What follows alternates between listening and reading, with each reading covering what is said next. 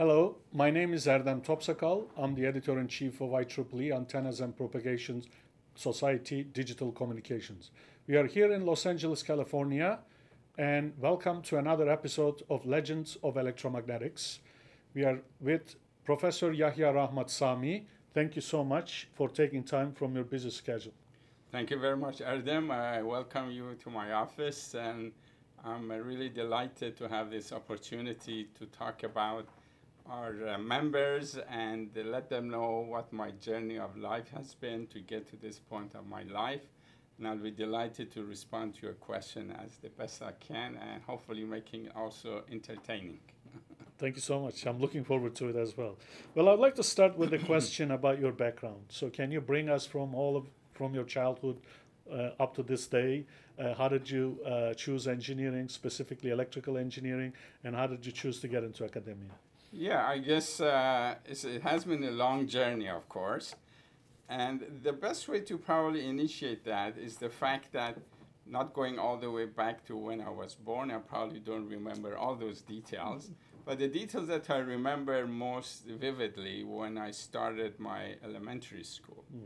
And one of the reasons that some of those memories are still with me is the fact that for some reason or others, even when I was in the second grade, I liked the math, and it was not obvious why, because my mom, she was more an artist side, and my father was a lawyer, and so, but then I gravitated towards math. And I remember that when I was in second grade, they invited me to go to the 5th grade and talk about math. Oh. Surprising, because they felt I had some passion about it. And that stayed with me. Then I graduated from my, let's say, elementary school, and went to high school. And that passion of liking science and math got even more amplified. And that amplification was critical, because the way things were done at those days, we had to choose branches to go to, let's say, art or composition or writing, go to the bio-type activities, medical direction, or math and science. So it was very easy for me to be gravitated towards math and science. And that's the path that I chose. It just happened that I became #1 student in my high school and all that. Then we had to go and go through a big exam. The way things were done, you had to go through entrance exam to enter the university. And doing so was pretty competitive, because there were all kinds of people from all over the country were participating in those events. It just happened that passed several of the universities that I had interest in. And ultimately, I chose to go to the University of Tehran, which at that time was one of the best universities in Iran, still is in some of the fields, of course.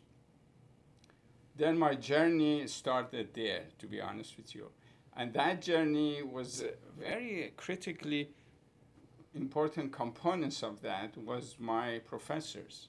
So now we are going to discuss about some of the aspects of education. But I, as a student, those days, remember the professors who left impact on me and really steered my interest even further in the direction that I like. Particularly, it was the math in electromagnetics, which really was just a very easy choice. Should I go to mechanical engineering? Should I go to civil engineering or others? But the choice was very easy for me, because I created that passion about math and electromagnetics at those days through the vector calculus and all that has most, I would say, complex math, at least for me. And that was the reason I went in that direction. And then we had several really outstanding professors who really showed us what these Maxwell's equations are all about, and how profoundly the outcome of this equation can affect people's life, which it is. As we know, everything around us is based on electromagnetic waves, lights, and all that. And that really brought me to where I've decided, what should I do after I get my bachelor degree? I was fortunate that whatever situations were, that I was a kind of a top student, and I didn't have to go to military service. So I made the decision then to go abroad. And of course, the US was an obvious choice because a lot of interesting things were happening in the US. And then to make the selection what university to go, since again I had a passion for electromagnetics, my choice of going to University of Illinois was one of the easier choices for me because I knew some of the books by late Professor Jordan about antennas and electromagnetics. So I decided to see if I can get accepted to go to University of Illinois because it was one of the best universities those days in electromagnetics.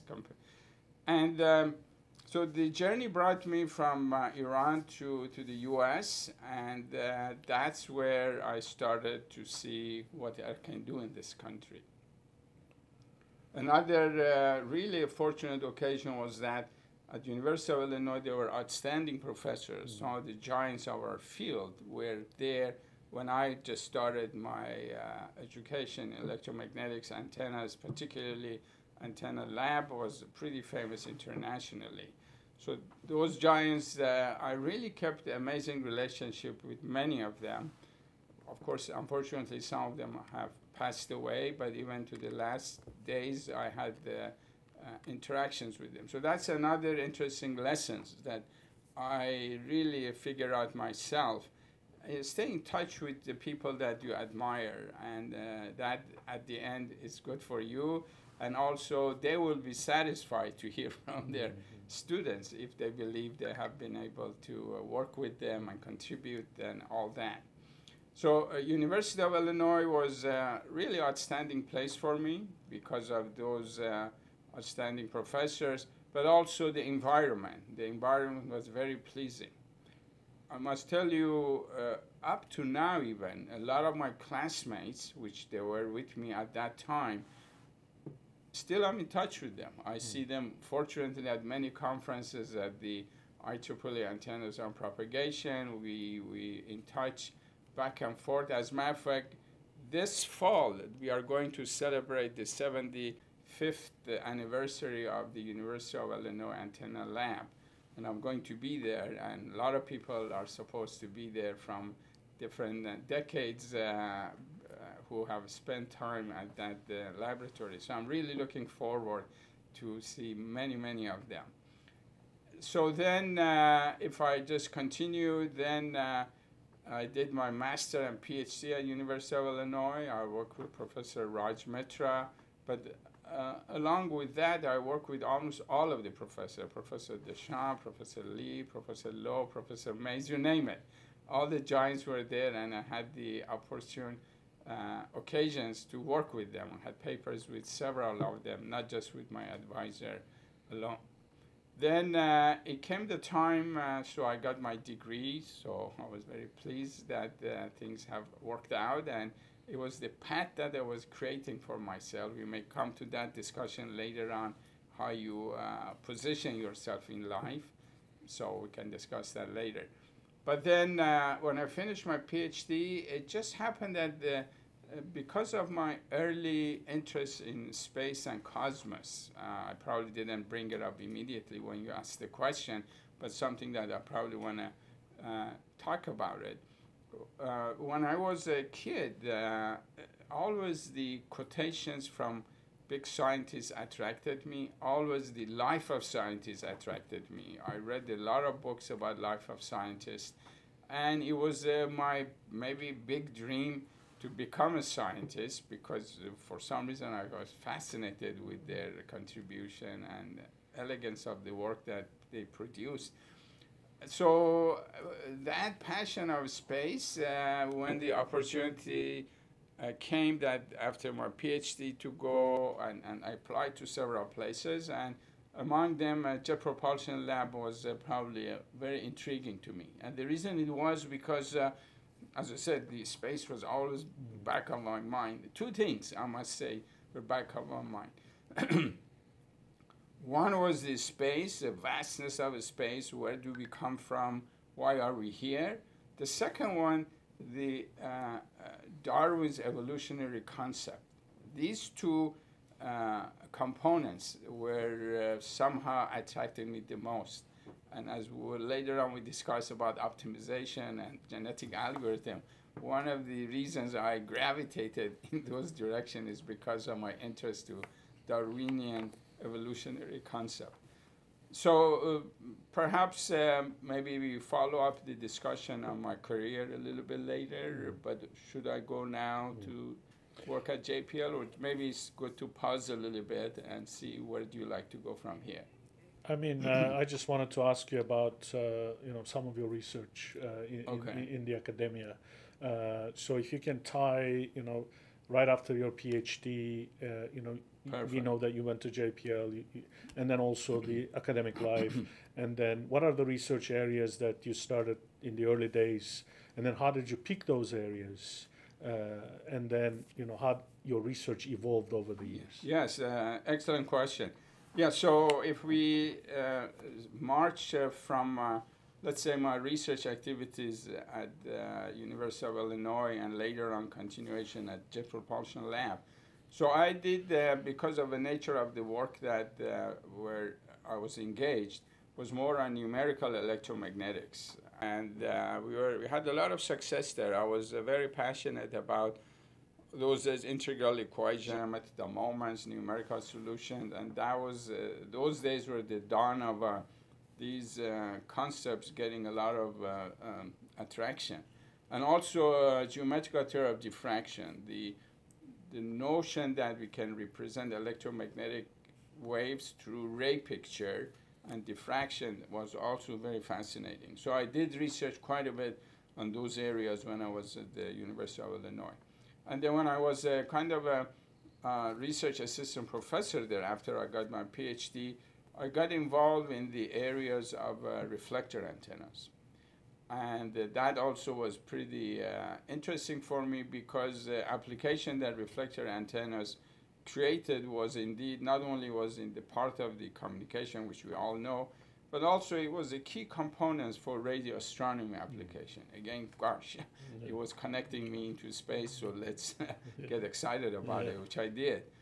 And then when the JPL opportunity came, so when I went to JPL, then most of my work at JPL was focused on reflector antennas. As a matter of fact, I was involved either as a major player or as a involved in some project developments that dealt with the antennas, large antennas. Those days we were working on antennas which was one of the largest. Like, for example, one good example that I got involved very early when I went to Jet Propulsion Lab was working on this Galileo mission to Jupiter. And I was involved with other members, of course, developing the reflector antenna, mesh reflector, 4.8 meter, which at that time was the largest. And not only that, we were asked to measure this antenna very accurately. And it was not an easy task because these antennas were very expensive and very fragile because they were mesh reflector, because they had to be deployed and they were supposed to be put on the shuttle to go into space and all that. So we had to develop a new concept how to measure these antennas. As a matter of fact, we developed a concept which got a lot of attention. We call it plane polar near field measurements, that we measure the near field of this antenna in polar coordinates, which is different than what was done in the past, which was rectangular coordinates. And that allowed us to measure this big antenna in a chamber which was not huge. Otherwise, it would not have been possible. And we measured we did an amazing measurement. We wrote several papers, came on the cover page of the IEEE Antennas and Propagation magazine, and things like that. And that was the first time that I felt that the knowledge that we develop, it can be really integrated to the real-life application. And this real-life application for me, my first real-life application was for space. So you can see how these little dots from the childhood to that age and later on connected each other and ultimately connected me to the space.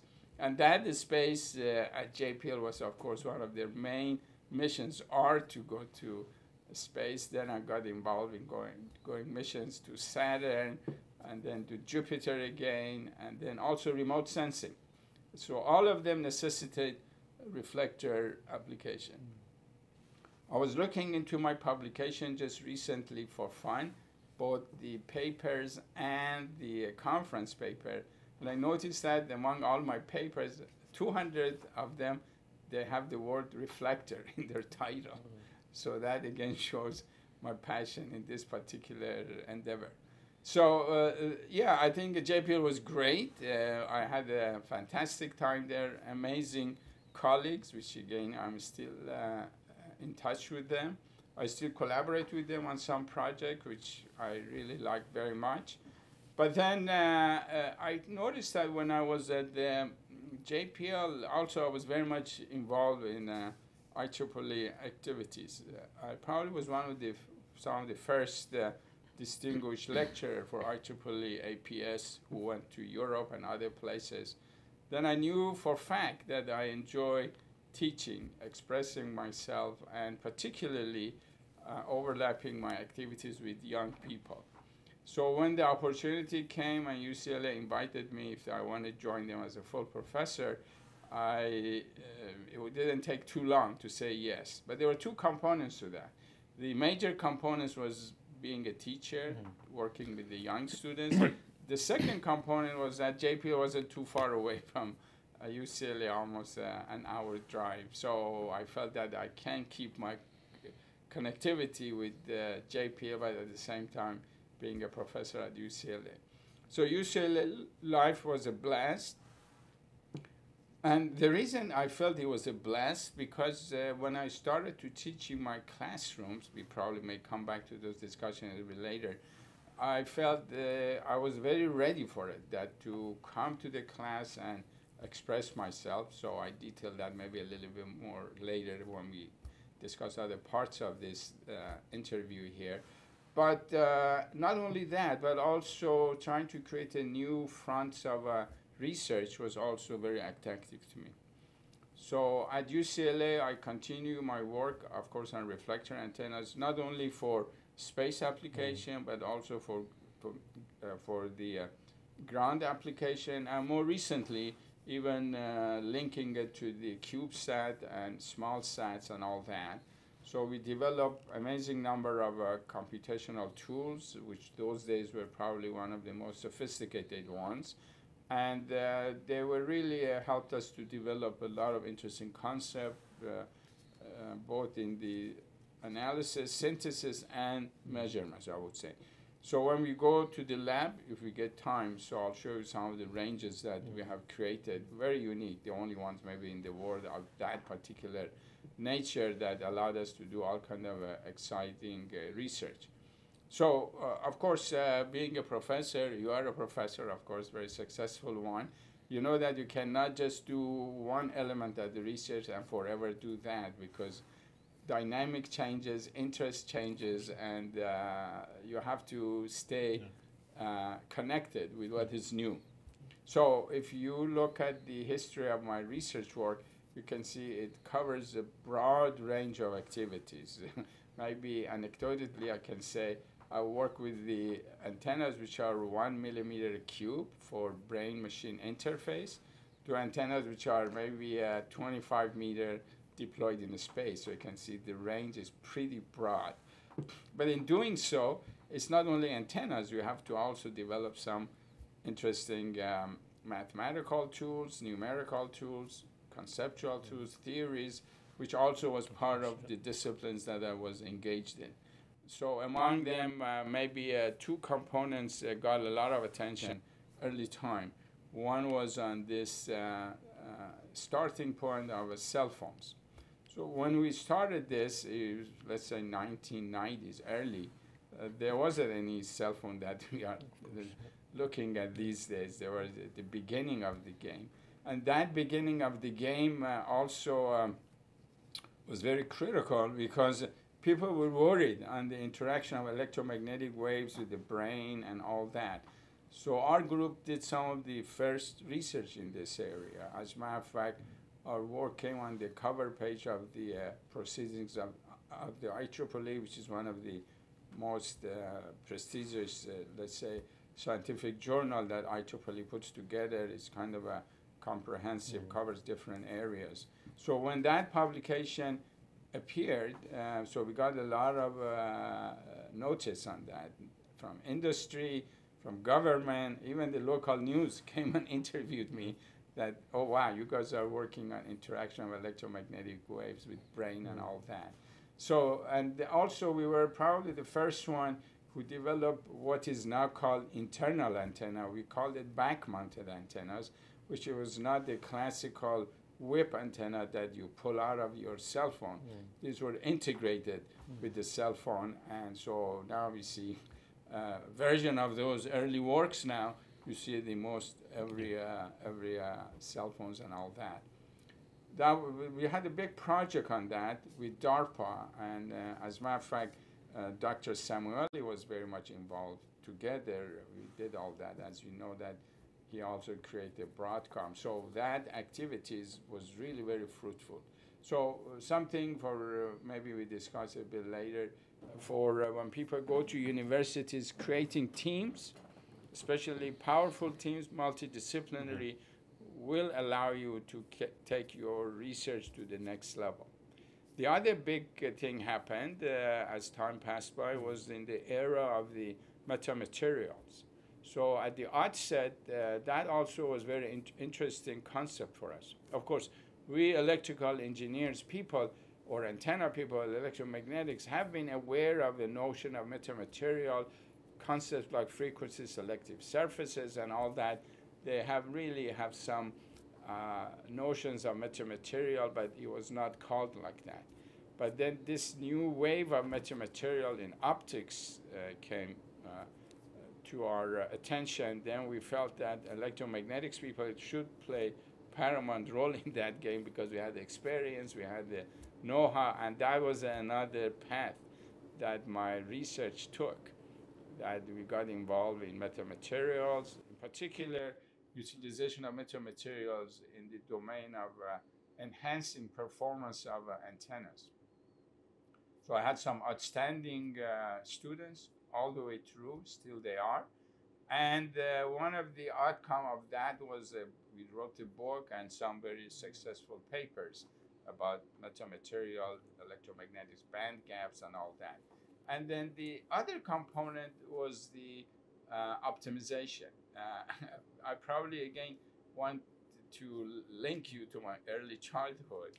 When this notion of genetic algorithm started to give attention in the community of people who do optimization, I very quickly got gravitated to it. Genetic algorithm, what is that? And then it was clear that genetic algorithm was designed or orchestrated by utilizing the nature's evolutionary procedures, and so Darwinians. So it was, again, very natural choice for me to get excited about it, which I did. And we did all kind of work. So this nature-inspired optimization technique was another platform that our group really thrived, and we're still doing a lot of that, different versions of that. It's keep on going in that regime. And then finally, another component which might sound a little bit not quite directly in the path which I was doing things, is in the antenna measurements. So I always tell my students measurements is a very important part of the overall research when you do antennas, electromagnetics, and all that. And indeed, when we did the antenna measurements, we developed a new concept for near-field measurement. Particularly, we believe that we have contributed to the era of the antenna diagnostics. How do I use the radiated field of antenna and come back if my antenna is sick or it is not sick? And that has been very successful, not only evaluating the characteristics of very large antenna for radio astronomy. We project back. We had a research project that we used the quasar as a source, and we moved the antenna with respect to the quasar. We got the far field pattern, amplitude, and phase. We did the back projection because of Fourier transform relationship. And we're going to tell users that if their antenna is deformed or the panels have been moved with amazing accuracy. And that is these days our main tools in order to calibrate these large antennas or small antennas. So we did a lot of that in my research as well. And then there are a lot of connected, I would say, attributes to all these different fronts. So it took us to other directions as well. So so far, we have kept ourselves busy evolving what the technology demands, at the same time trying to bring new things into the focus that hopefully will get our students excited and so forth. So all that research resulted in hundreds of papers. Yeah. And recently, Transactions, Antennas and Propagation came up with a list of papers, highly cited papers in different decades, starting from early 60s. So when I read it, I saw two of your papers listed in the decade, which covers between 2002 and 2011. And I would like to ask about those papers. One of them has to do with the particle swarm optimization, application in electromagnetics, and the other one has to do with electromagnetic bandgap structures. Yes. Can you tell us a little bit about the story of those two papers? I think the particle swarm optimization paper has over 2,600 citations, which is an incredible number. And the other one has about over 1,200, Google citation. Okay, great. First of all, you made me very happy with all this beautiful news you brought up. I haven't seen that new, let's say, list of publication in decades and what paper got most attention and whatever. So it's pleasing to hear that two of our works in the era of 2002 to 2011, as you have mentioned, have got cited as potentially one of the most cited papers in that era, which is really very pleasing. You know, I always tell myself, starting myself and to others and my students, the ultimate satisfaction that we as an educator and researcher get is when we get the approval from our colleagues. I think that to me is the most important, because those are the ones that you quote unquote compete with, if I use that word, but at the same time, you enjoy collaborating with them. When you get their recognition towards you and you get their blessing of what you're doing, it's really, to me, it's the ultimate satisfaction. Then, of course, awards come and all that, but to me, those are more tangible when you get your citation or your approval from your colleagues. Now, let's go back to those two papers. So actually the story of particle swarm optimization is very intriguing. I must say a few words just to let you know how it happened. I was I was a department chair at UCLA Electrical and Computer Engineering from 2000 to 2005. And people were calling me, you are the Millennium Chair, because we just started the new millennium. And then, so you've been a department chair yourself, and you know that periodically we go to this retreat, which all the department chairs from all over US come together. So I was in one of these retreats, nice place, I forget, maybe it was in San Diego or someplace. Then I was at the dinner table talking to another, I believe, department chair. And for some reason, our discussion evolved towards optimization. Then I got very excited that because the other gentleman had, excuse me, had a similar interest. So I told him about I'm doing a genetic algorithm because of Darwinian evolutionary concept and all that. We have written a book and things like that. He said, no. I also try to look at another optimization concept. I said, what? He says, particle swarm optimization. Oh, wow, what is that? Really, it's exactly what just happened. And he was one of the pioneers of particle swarm. But in the other areas, nothing to do with electromagnetics. So as we talked during the dinner, I got very excited about the concept. So the concept was very easy. Sometimes the easy concepts might have the most profound application. So concepts are like that. So you have a optimization space, let's say multi-dimensional optimization space, and your goal is to hopefully find the optimal solution if it exists. So you have to search your platform based on the multi-dimensional optimization parameters that you have to seek for best parameters. So this concept was like this, which most all of the nature optimization techniques are. You deploy agents, like here we say deploy bees, and then we try to create a relationship among these bees through two simple equations. One is where are they located, and then attaching velocity and let them fly around. Okay, great. So what is the objective? The objective is that if these bees go and find where is the most fertile flower area, so that we call it an optimal solution. So these poor bees on the computer, they fly around. So how you direct them to where is the optimal solution? The whole point is here. At any given time, you freeze all the bees and you evaluate the fitness function. Let's say fitness function, if my patch antenna is having a good S11. So all of these several bees, we assign a fitness value because of the location in this parameter space. So some may have better fitness, some may have bad fitness, and so forth. That's good. So bees remember that. Then we statistically inject our velocity trajectory, so these bees start to fly again. And after they fly, we freeze them again. So we freeze them, then we ask at that new location, what are their fitness values? Okay, we get the new fitness values.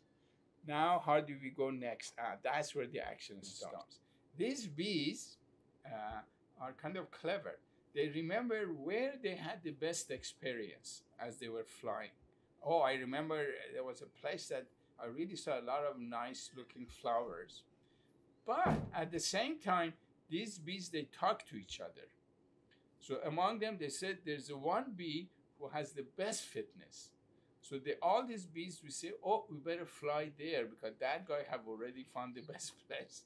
So these two forces, statistically, where did I have my best experience at that time? And who has the best experience collectively? It redirects the trajectory. So these dynamics then moves these bees to come to find the best solution, and the personal best and global best determines where we are. Now, how did that happen to me then? When I came back, this idea just was intriguing for me. So I then accidentally, an undergraduate from physics department, Mr. Robinson, he came and said, we heard that you do some interesting research. Can I work with you on something?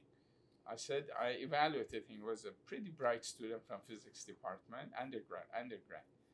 And I got him excited about this particle swarm, really.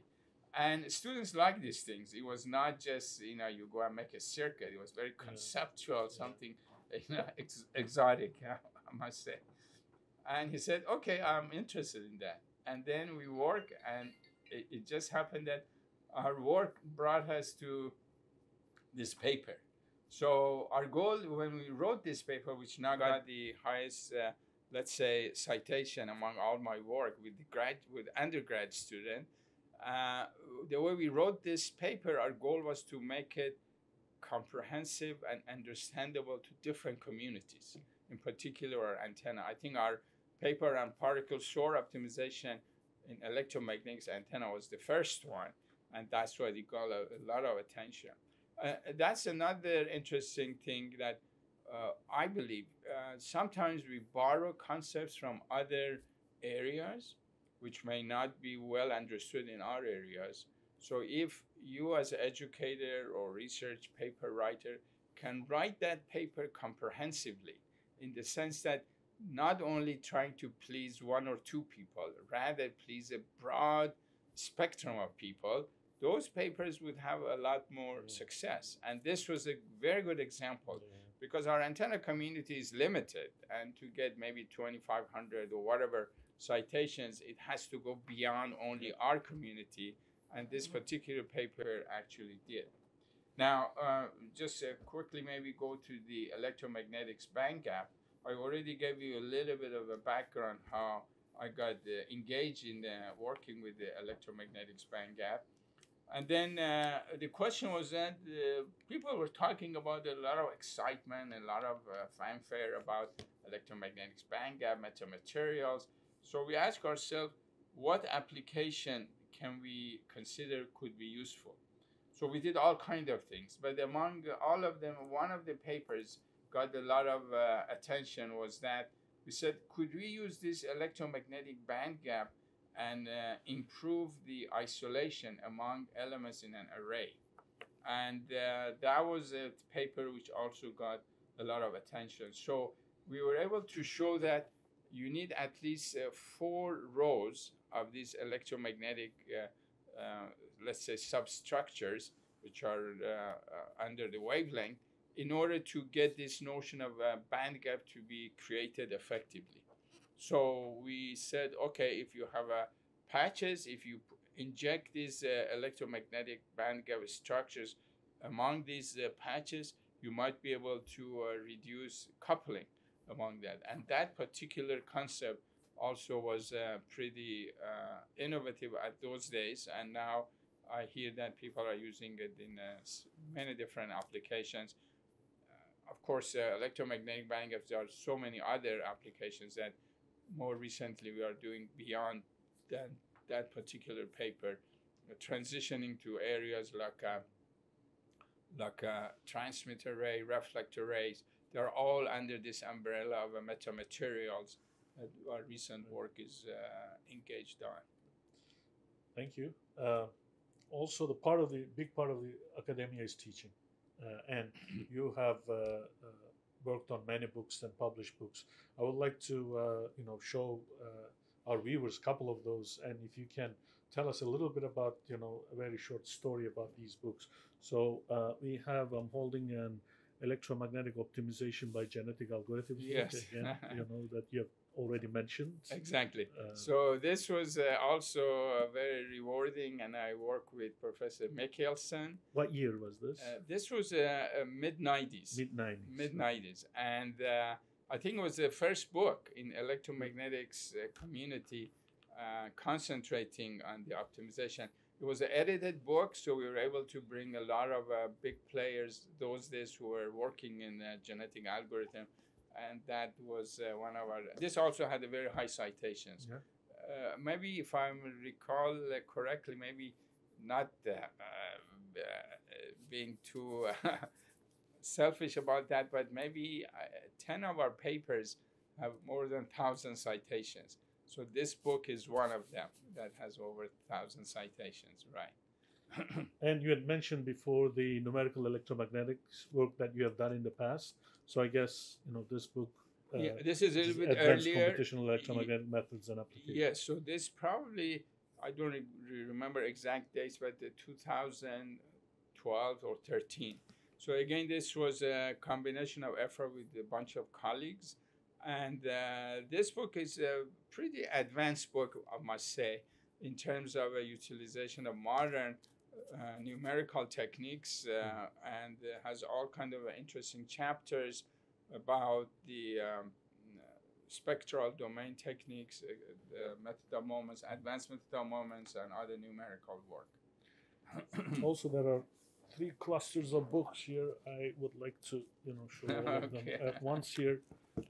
So if you can tell us a little bit about each one of them. Oh, yes. So these are a sequence of the books.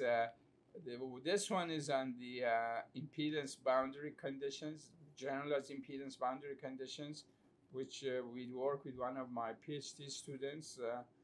And the middle one is, we already talked about it, electromagnetics band gap. This book is very comprehensive. has all aspects of modern application of electromagnetic band gaps in electromagnetics antennas. And I give many short courses about this particular work. And the other one that you see is on the what we call the electromagnetic surfaces, and that is the one of the areas of paramount interest these days, how to synthesize artificial surfaces or meta surfaces in order to do something with your electromagnetic waves, rerouting them, controlling reflection beyond the standard classical Snell's law and all that. So that hence the metamaterial and abnormalities of metamaterial characterizations. And last but not least, yes, medical applications. Yeah, these are the medical applications, as I told you, are one of the areas still we are very engaged in, are in the areas of medical application of antennas. The first one was one of my students, and this was a kind of a monogram, and it was actually pretty well referenced as well. And we were some of the first one looking at implanted antennas inside the body, its characterization, its performance, its safety issues, and all that. And most recently, I'm happy to say that this work was co-edited with Dr. Topsicle, who's here. And we believe this book is going to get a lot of attention. It's good to mention that it's published by Wiley, but the entire book is in color. Usually you don't see that, but the Wiley felt it has an important topic, and having presenting it all in color might even give a better attention to the audience. So we are looking forward to see how well this book is utilized in the research arena and also educational arena. Great. Also, of course, the book is a collaboration between Wiley and IEEE. That's correct. Press. Yes, indeed. Yeah, I should have mentioned that the IEEE is part of that, the whole team who engaged in putting this kind of hopefully interesting books. So my next question is about, many awards that you have. We see some of them behind us. And if I start talking about the list, I'm afraid, it's going to take too much time, but you have received many of them. And you have been a cornerstone of the society over the years, and everybody basically recognizes the name. Can you tell us a little bit about how Antennas and Propagation Society played a role in your career over the years? Yes. What are the kind of things that you have done throughout the years, as part of the society? Yes, indeed. Of course, this is a really interesting point. In particular, I tried, and many others are, to amplify this notion that you have to give service, because you always benefited from other people's services that it benefited you. But at the same time, you have to reflect on that, and you have to service, and hopefully your contributions will help others coming in the future. So, for example, IEEE was definitely a society I gravitated very early as a student, and then stayed in it. And that's another one, that you have to stay in an organization in order to grow. If you just, a lot of students nowadays, they are a student member, and after they finish, they just don't continue their membership. And that, to me, is really not very good, because then you get more away from this organization, and then it's hard to come back. So stay to be connected and engaged. So for my case, I'm now a life fellow, so you can assume that I've been with the society for a long time. But not only being around the society, I wanted to be inside the society. That's another thing I tell my students when I teach them in research or my classroom. The first thing I tell them, it's best to be inside the circle than outside the circle, because then you are engaged. So IEEE, in particular, Antennas on Propagation, MTT, and others, I've been quite active in them, but Antennas on Propagation was my main home, I should say. So I serviced in all kind of roles as an ADCOM member 2 times, Distinguished Lecturer several occasions, and then Vice President, President, these are all elected positions. Again, as I mentioned to you earlier, so that brings a lot of kind of a joy that you feel your members vote for you to get elected. So hopefully they mean what when they vote. And so those opportunities was very critical to hopefully elevate the role of the society and also stay engaged. Now, in terms of how I see things, why, for example, some of the research I do related to antennas and propagation, as I mentioned to you, I always enjoy remembering quotation, and now at my age, I try to write some quotations, but I'm not going to talk about my quotation. So there were one or two quotations which were paramount in my life journey, I would say, at least educational and research. One was by Einstein, who says, when an idea does not sound absurd, then there is no hope for it. So you can see how fundamental this is when you do the research. So I also tell my students, don't be shy. If you have an idea, you go and tell your advisor, I have this idea. Your advisor says, oh, that's no good, no good. Don't panic. Tell your advisor this quotation. When an idea does not sound absurd, then there is no hope for it. Then they might give more attention to you because you might have something there. And another kind of a complementary, let's say, a point that I was thinking about that always, again, stayed with me, especially my experience at Jet Propulsion Lab, my other research, is by quotation by Goddard. Goddard, as you know, is the father of rocketry in the US. And he says, it is hard to say what is impossible, for the dream of yesterday is the hope of today and the reality of tomorrow. So you can see how beautifully it connects the several main things: dream, hope, and reality. And when you work places like JPL or others, universities, and you bring your dream from nothing to where it's really implemented and deployed and used, that journey gets completed. But these are always stays with me. In all my classes, I repeat these quotations over and over just to make sure it maybe gets attention by the students as well. Let's see.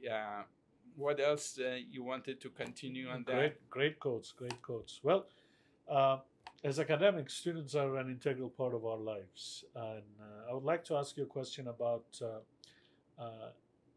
underrepresented minorities, specifically women recruiting in the academia, graduate students, even faculty members, Sure. junior faculty and all that.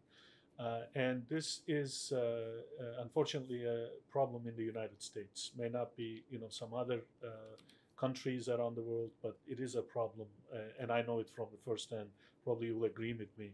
So, what is your take on that? What are the things that the society can do, we can do as academics, to attract more underrepresented minorities and women into electrical engineering and APS?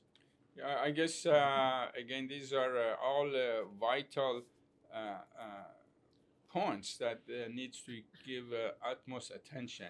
As you know, hopefully, or at least it appears that these days, these issues are a lot more in the forefront than in the past.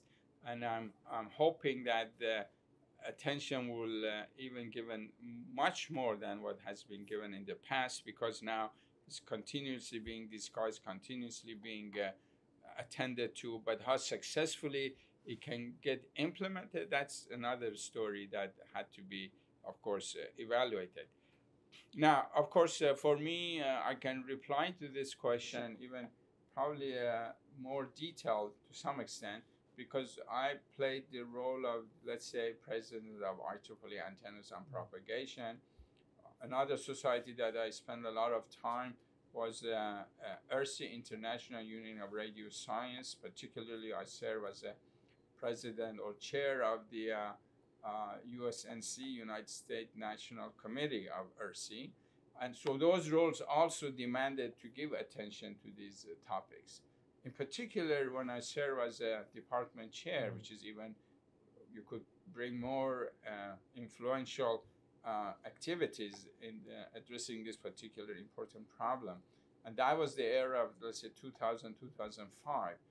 And we did our best. Of course, it was very critical. We noticed that you have to create a role model. And that's, again, something that I consider throughout my whole life. You have to have a big picture and maybe role models, and you strive to evolve in those directions. So how would you create a role model for underrepresented students or female students or others? By hopefully bringing educators who are in similar scenarios that they are. And so we strived about that. So when I was a chair, we brought as reasonably possible female professors, but unfortunately underrepresented other segments of the society, like African Americans or Native Americans and all that. There aren't yet, at least in engineering, as many candidates that we can attract and bring in. We do our best, but when you look at the composition of these schools, engineering, either UCLA or other places, even UCLA, hopefully we can do more because it's a public school.